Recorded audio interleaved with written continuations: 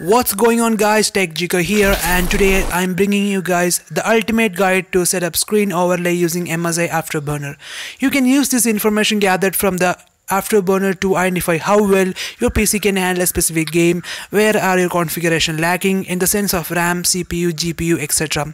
If you guys do find this guide effective and happy with the results, please do let me know down in that comment section below as to what sort of results you have getting, and if you guys could share this video with friends, co-workers or anyone that could find that can benefit from these fixes, please do share this video around with them. And last but not least, if you can press that like button if you are happy with the result, that would deeply appreciate, as it helps me out tremendously.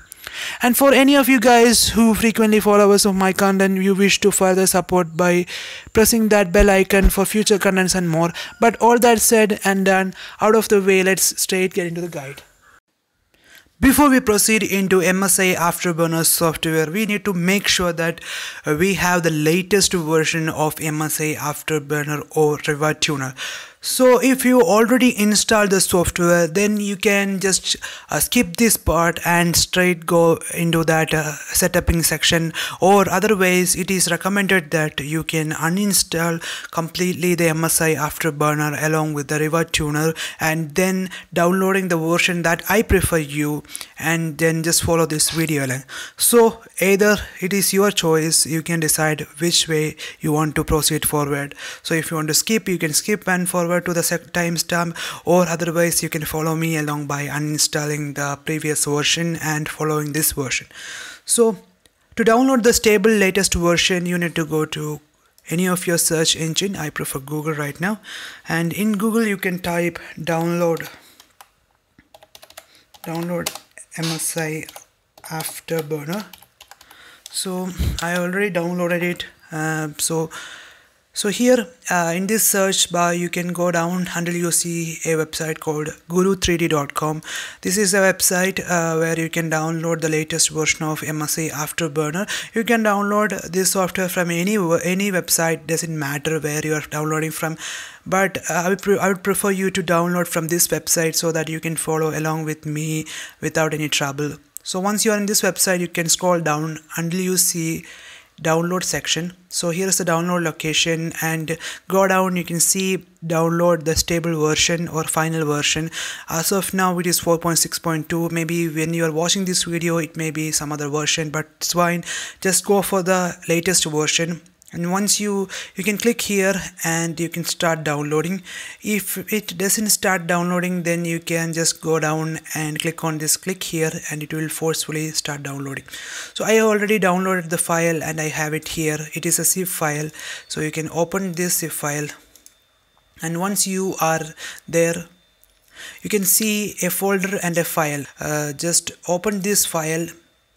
You can either extract this file or just run it. It doesn't matter because there is no other supporting files along with this exe file. So once prompt appears, press yes and OK. Just like any other software, you can click next. But when you are in this screen, you need to make sure that you are enabling this River Tuner static server. If you are going to disable this one, then you will lose a lot of options, like screen overlay option will be not available in your MSI Afterburner. So make sure that you enable this option, and after that you can press yes next, and you can change the location, or you can install to the default location. Click install, and it may take a little bit time. And before this finishes, I will ask you to install the River Tuner also. So you just wait till that prompt comes up here. So once it is completed, it will ask to install the River Tuner. Alright, so our MSI Afterburner is completely installed, and right now this River Tuner installation started. You can click next, and just like any other software, you can install straight away. There is no trick in here. You can straight away install it just like any other software. So once this installation is finished, you can open it. The MSI Afterburner you need to open, not the River Tuner. it will be opened in minimized tray. So here it will be opened, the river tuner will be opened by automatic, but we need to run this MSI Afterburner. So we can press untick this show me readme file and tick this run MSI Afterburner and press finish. So here is my MSI Afterburner. Maybe yours will be different. It is just theme. So you can go to settings, or if you are installing for first time, then there is a gear icon here with 2 side meters. It is pretty much, this is the old style and I like this style, so this is minimal one. So if you are on the latest version or latest skin, then you will have a gear icon other than the settings button, but options will be same only. So once you are in general, here you can see general, your graphics card is mentioned here. So my both graphics card are mentioned here. So next thing, you need to go to monitoring tab, and here I already have this all set up. So I will disable this all and show from the beginning. So okay, fine. So I completely reset. Now maybe if you are installing the MSI Afterburner for first time, then your monitoring option will be just like this. Nothing is selected, anything like this. So the first thing that we want is GPU temperature. So this one will show the temperature of your GPU. This is very handy. So if you want to show this one, or if you want to display it one, then you can select it on this section and then go down and select this show in on-screen display. You need to tick it, and here there are 2 or 3 options: text, graph, text, graph. So if you are going to select text, then it will be a text format. If you are in graph, then you will see something like a wave, graph wave. So I'll prefer text right now. Mostly I see text, it's so hard to understand the graph, but if you prefer more professional look, then you can go for graph. So the next thing is override group name. Here by default it is not selected. You can select and rename this section. So I'm going to rename it to GPU temp for the sake, and then you can press enter. So by entering, it will be minimized, so you don't need to enter there. So next thing is GPU usage. This is also, you need to select and then show on-screen display. You need to tick it, and if you prefer, you can rename it. I already renamed it earlier, so it remembers that.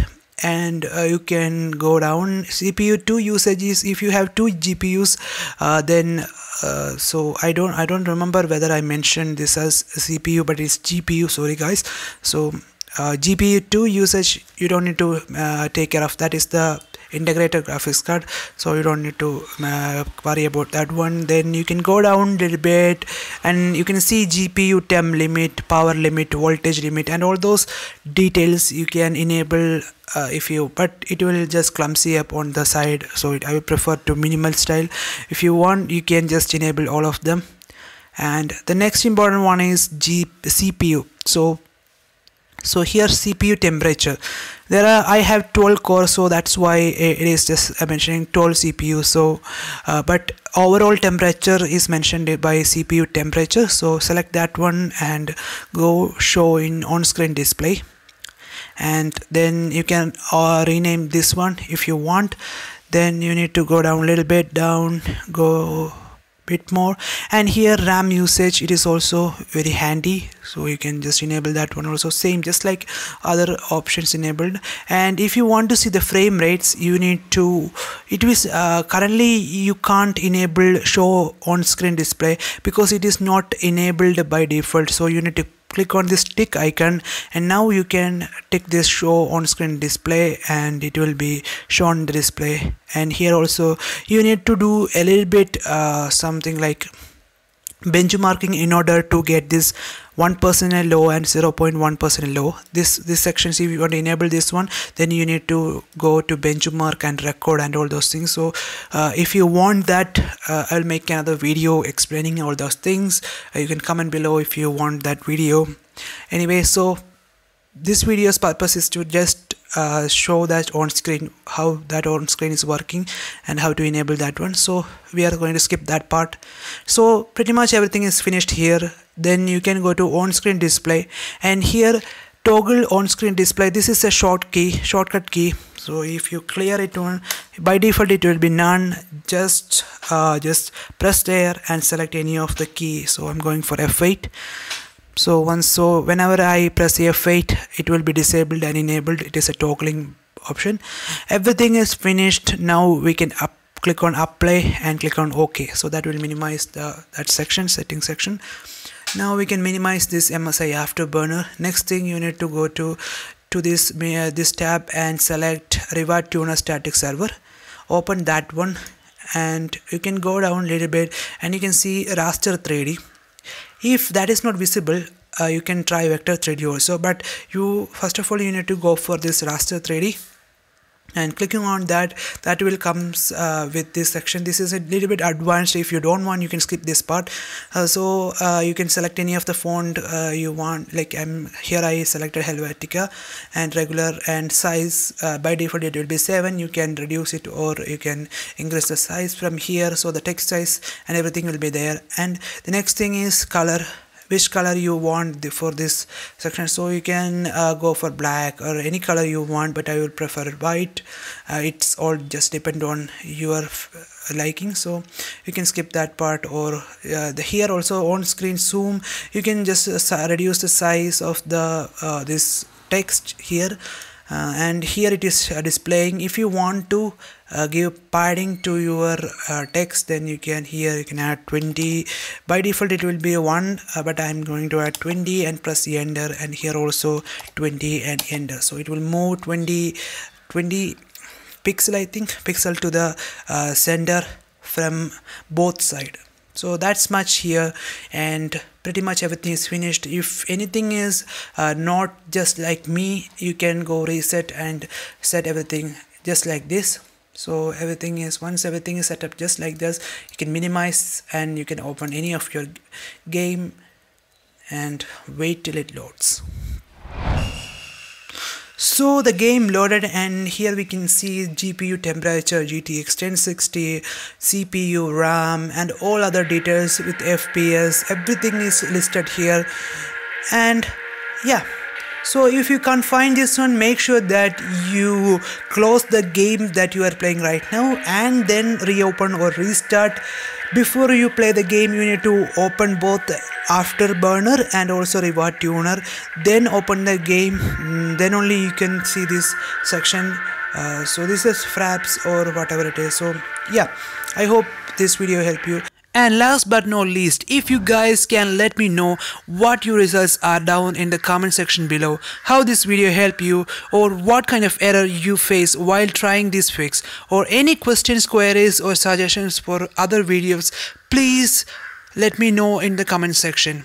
If you guys do enjoy this video and found this video helpful, please do like and share it around with anyone of your friends or teammates or anyone that you think can also benefit from this guide. For specific guides related to games, fixes, errors, or you just wish to see anything, please do subscribe to my channel and press that bell icon and let me know what kind of video you want next. And by subscribing and turning on that bell icon, you will be instantly notified whenever I upload new videos, whether updated guides, brand new guides, or even community suggested videos, by pressing the like button and bell to notify instantly. Thank you very much for watching this video and keep enjoying more contents, and see you soon in another video.